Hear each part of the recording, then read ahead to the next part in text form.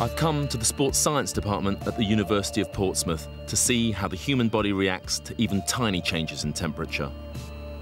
OK, comfortable. Let's get that out of your way. We just do a couple... Even the slightest change can have powerful effects on our physiology. But when you sink as low as the temperatures that Anna experienced, the effects can be catastrophic. As human beings, we're engineered to function at 37 degrees. Any lower than that and our physiology rapidly begins to fail. Now I'm going to show you what happens when my core temperature drops to just 1 or 2 degrees. But that small difference, that small drop in temperature will show you just how poorly we tolerate the cold and what a double-edged sword hypothermia really is. The first thing that's going to happen is I'm suddenly going to feel very, very cold. 37.45 starting temperature. It's looking good. Well done. 30 seconds gone. In 5, 3, 2, 1. That's a minute. We just pass that to Jeff. It hurts, actually.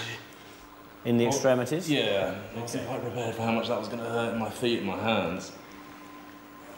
Number one, we're a tropical animal. So this is about one of the worst things you can do to a human is to put them into cold water. And the body will fight vigorously to try and defend its deep body temperature, and in so doing, it's prepared to cut off blood supply and, if you like, sacrifice the extremities.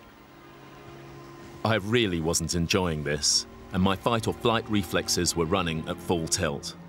My body was trying to protect itself, knowing that if temperatures continue to drop at this rate, it could prove lethal. And so, I mean, right now, just a bit of shutdown, a bit of shivering, a bit of pain. If I was to get lower, what sorts of things would we start to see? OK, well, around about 3 degrees Celsius, then the first major organ to be affected is the brain. So that starts to affect things like central nervous system function. So we see amnesia. Somewhere between 30 and 33 degrees Celsius, it's normal for people to become semi-conscious or unconscious. It's very easy to mistake somebody for being dead at those kind of temperatures.